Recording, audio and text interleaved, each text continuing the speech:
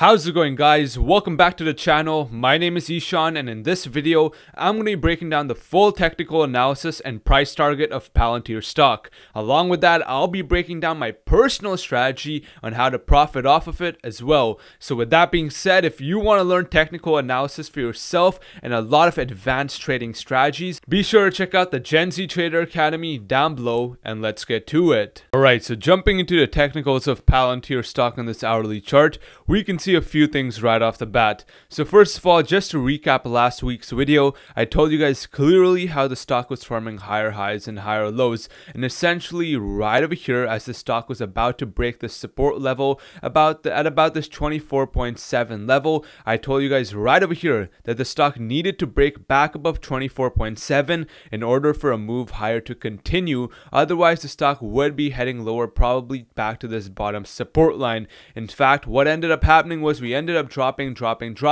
and I told you guys clearly at these levels of support, the stock needs to form higher highs and higher lows, and it needs to break above the 9 EMA, which is the blue line. Guess what happened? We pushed up, we turned the 9 EMA into resistance, drop back down, drop back down, drop back down.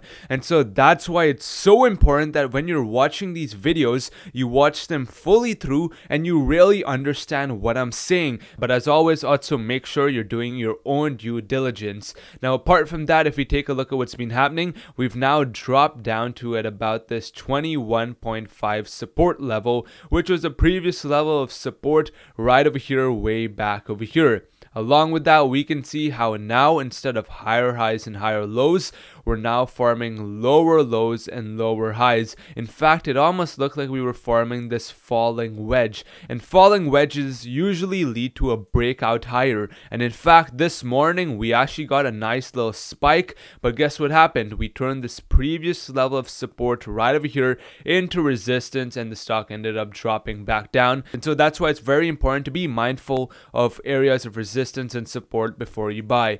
But along with that, we can see that we've now broken this support level here at 21.5. We're breaking it, and this is actually looking pretty bearish, because the only level of support below 21.5 is all the way down here at about this $21 level. We had support right over here at 21, support right over here at 21. So I could easily see the stock continue down to 21 before it finds any meaningful support. Now, apart from that, we can see how we got a MACD cross with the red MACD line crossing above the green signal line. Essentially, that signals that the momentum is beginning to shift in favor of the bulls. And even though yet again now it's crossing below the signal line, I still think, considering how oversold the stock is, considering how the RSI is also dropped down pretty low to about 30, the stock is pretty oversold, and I expect that at this $21 level we probably get a short-term bounce, just because this is a quite major level of support. As we can see,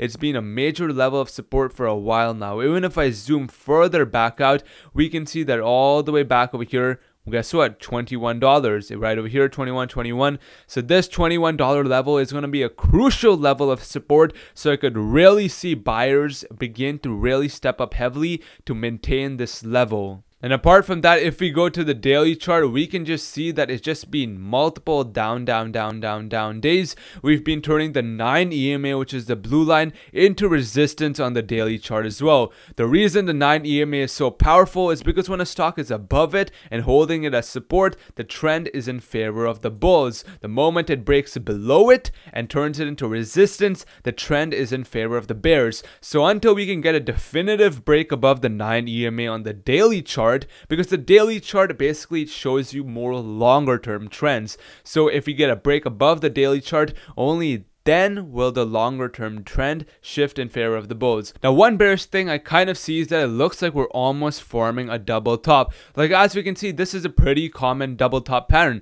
We got our first top over here, we got our second top, and boom, we ended up dropping lower. That's our double top. And similarly, if we take a look at what's been happening recently, exact same thing. We got our initial push up, boom, came back down, got our second push up, basically our double top, before we end up dropping lower. So that's why I'm telling you that this $21 level is going to be crucial that we hold, because if we break below $21, then the stock could be dropping quite a bit lower, like we saw similarly right over here. So now that you're getting a rough understanding of the technicals, let me break down my price target and my exact strategies to profit. So right off the bat, if we break below $21, I could see the stock dropping all the way down here to about this right here at about 1770. We had a previous level of support right over here, and it was somewhat of a previous level of resistance right over here. So 1770 is looking like the next level of support, which would equal about,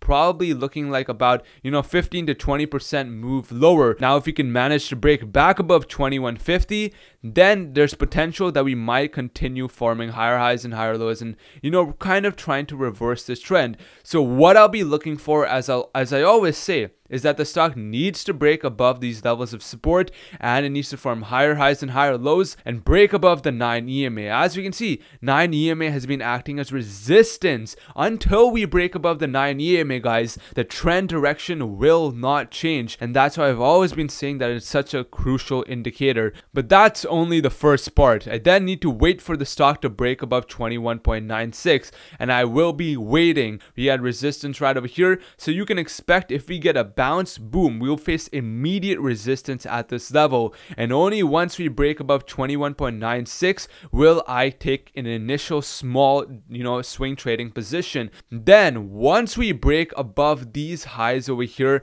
at about this 22.3 level, then only would I consider taking a much larger position, because as we can see, right now, this is the most recent high. Only until we can form a new higher high, only then will that indicate that buyers are trying to reverse the trend direction. Because, right now we're forming lower lows and lower highs, lower lows and lower highs. So what we want to see for a bullish reversal is to form higher highs and higher lows. If we break above 22.3, then first level of resistance will obviously be up here at 22.8. 22.8 was a previous level of support, which actually turned into resistance right over here. So that's going to be a strong level of resistance, because sellers don't want buyers to break above and reclaim that support level and push higher. They don't want buyers to reclaim the support level. So that's going to be a strong level of resistance. But if we can manage to break above that, I can easily see the stock heading up here to 23.75. which again was a previous level of support where sellers will step up aggressively.